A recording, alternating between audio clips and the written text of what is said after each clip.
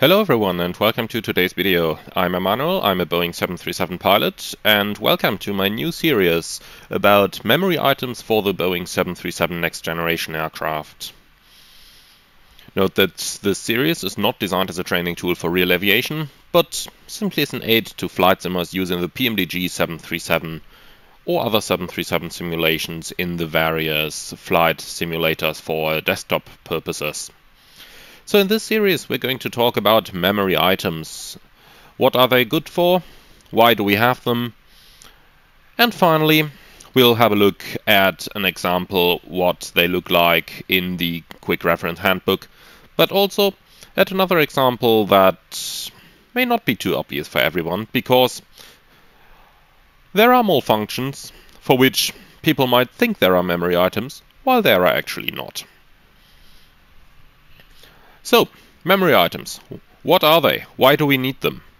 Memory items are steps from non-normal checklists that are directed by memory because the time available in case an emergency happens is too short for the pilots to dig out the quick reference handbook and start reading the checklist from the pages. So, an example for that could, for example, be a rapid decompression, where the very first step is to put on the oxygen mask. And that is a step which cannot be delayed, and therefore putting on the oxygen mask is an example for a memory item. Memory items are structured as part of the quick reference handbook, and every 737 NG pilot needs to know them by heart. So let's quickly have a look at what such a checklist would look like. Here we have the engine fire, severe damage, separation, non-normal checklist from the Boeing 737 QRH. And you will notice that there is a line right at the bottom, the dashed line. That is the line indicating where the memory items end. So all the steps above that have to be known by heart by both pilots flying the 737. Any checklist that contains memory items will have this very line to indicate that the memory items stop at that position.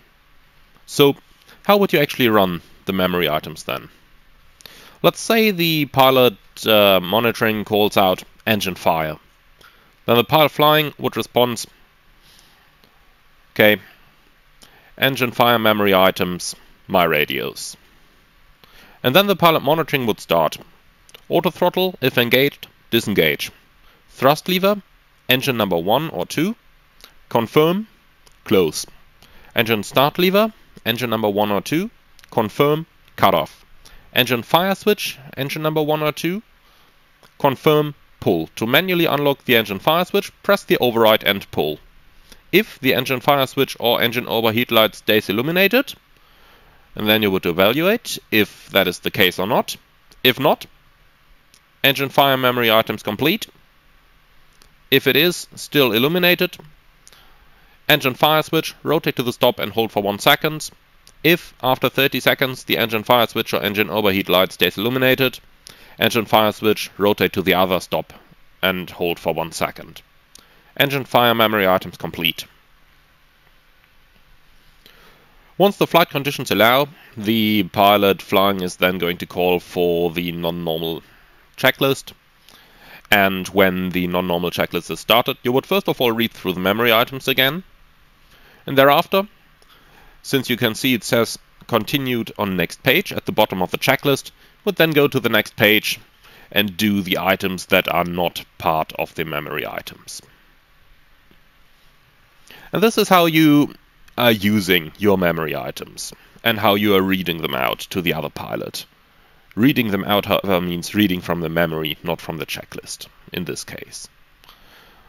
The rest of the items in a checklist is called reference items, so everything we see on page number 2 in here is reference items, while everything you see above the line on page number 1 here is called memory items. Now, let's quickly have a look at an example for a checklist that does not contain any memory items, which may surprise some of you. And that is this one, the engine failure or shutdown non-normal checklist.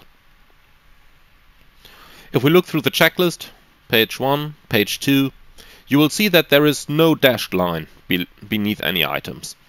And that is because A normal engine failure, as in not an engine fire, not a severe damage, not a separation of the engine from the aircraft.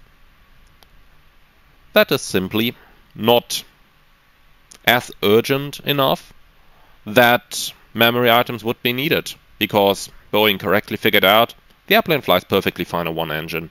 So, in case a normal engine failure happens, we're going to give the pilot time to get out the checklist and do everything from the checklist. Knowing your memory items is important for flying the 737.